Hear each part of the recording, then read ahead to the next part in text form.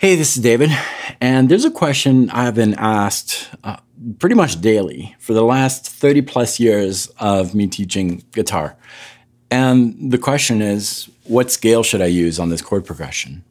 You need to jam, you need to improvise, whether it's a piece you're writing or you're jamming with a friend. What's important to know the scale, and the answer might surprise you. You actually know the scale already if you know the chords. Now, before we get deep into this, and by the end of this video, you'll know exactly how it works, I want to invite you to check out my free Music Theory DNA course, which is going to speed up the process to implement all of this stuff really easily. It's none of the typical, theory, complex stuff that you may have tried before. It's a very easy method. It's really going to help you out. Okay, let's get started. So let's say that you've got to jam over a song.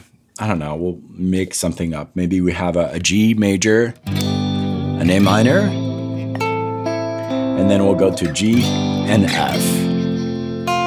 So that's our song, okay? So you've got to improvise over that. Well, you might be tempted to go the theory route, trying to assign these different chords to scale degrees. And that's a valid option, but it requires from you to have a lot of baggage, theory baggage, understand how to analyze chord progressions and all that stuff, and there's an easier way. In essence, what we're trying to do is figure out the scale that is going to work over all the chords. If we can match all the chords to a single scale, that's going to be easier. And most of the time, that's going to happen. When it doesn't, I'll tell you what to do in just a minute. But that's what we're trying to do. So instead of approaching it that way, instead of trying to figure out where these chords came from, we're going to do it the other way around. We know that we're going to assume that these chords are part of the same scale. So here's what we'll do. We'll take a look at each of these chords, one after the other, in any position you're comfortable with. So in this case, I'm using a G bar chord. That's what came to mind. I could have used an open G, could have used this position. It really doesn't matter, but I'm going to use this one right here. And then I've got an A minor. Okay, these two chords ideally are part of the same scale. So I'm going to visualize on my fretboard this chord shape, followed by this chord shape. And now I'm going to blend both together. So now we have an area of the fretboard that is a little bit wider that includes those two chords. And I'm going to start adding to that all the chords of my progression. Anytime I have a new chord, I'm going to add it to that. So here I have an F major. So now we have a wide area of the fretboard covered. Within that wide area of the fretboard, we can visualize the G, the A minor, and then later on we had an F major. Basically, we're drawing on our fretboard something that kind of looks like a scale. It is a scale. By blending all these chords together, you're going to start having the scale. Now, that leads us to a problem. The problem here is that scale that we started drawing on the fictive, imaginative neck of the guitar doesn't necessarily look like a scale that you can use. It's kind of all over the place.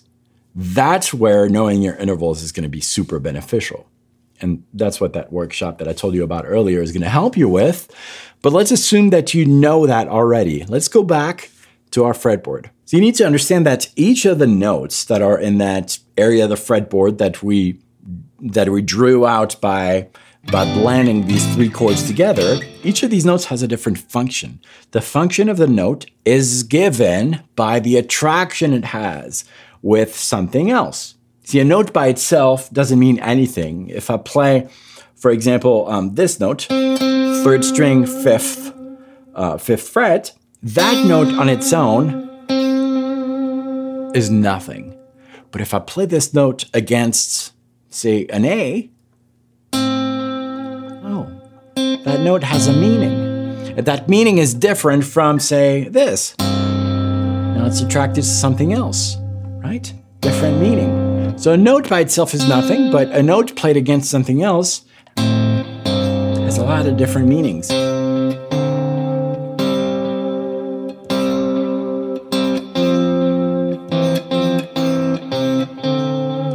that's where we're going to start making sense of that shape. We're going to assign a function to each of these notes. And functions in music are going to be called by numbers. A 1, for example, also known as the root, the function of the root, or the 1, is basically to attract everything else.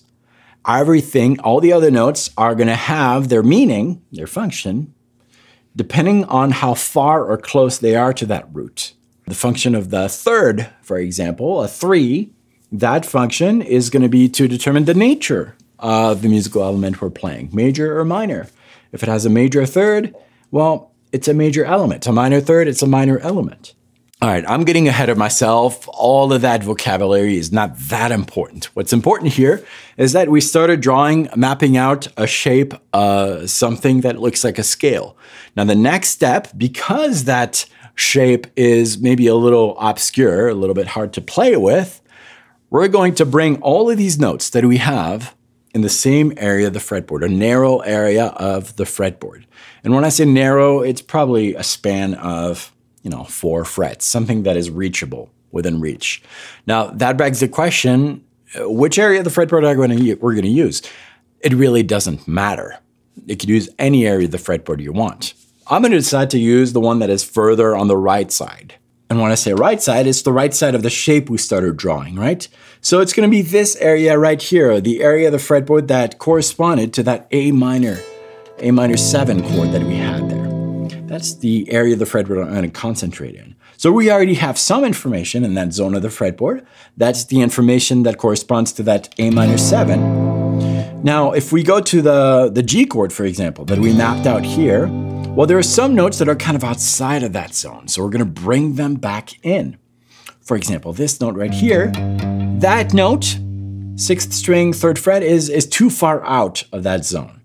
So I'm going to eliminate that. I'm going to see if I can bring the same pitch somewhere here, and in this case, we can't. So that's okay.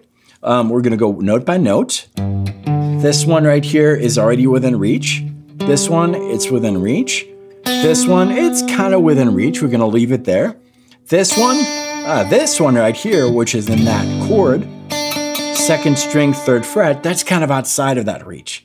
So I'm going to see if I can find this pitch somewhere in this zone, and I can find it right here. If you don't know, you just fish around until you match it. So we have it right here on the 3rd string, 7th fret.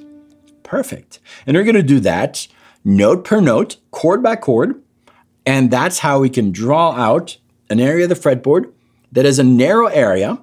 We chose that one. We could have chose any other zones. It doesn't matter.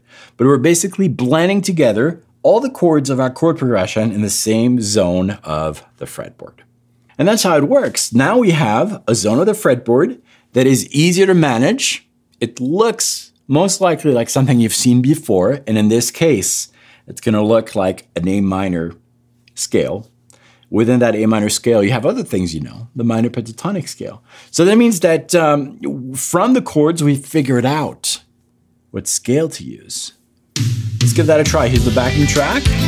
Same exact chord we played. Here's our G, F, and I'm going to use the area of the fretboard we just mapped out to improvise.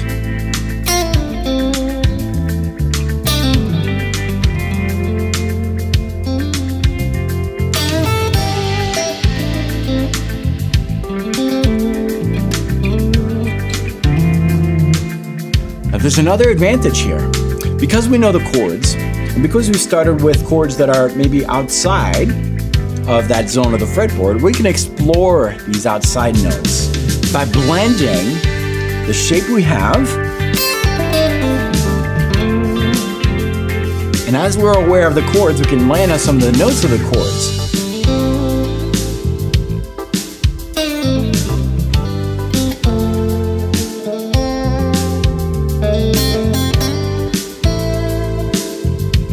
Let's recap. You start with the chords. You visualize the chords on the fretboard. You bring these chords to the same area of the fretboard. That's going to start mapping out a scale. You're most likely going to recognize that scale position. If you don't, that's okay. You visualize it and you play the notes from what you came up with.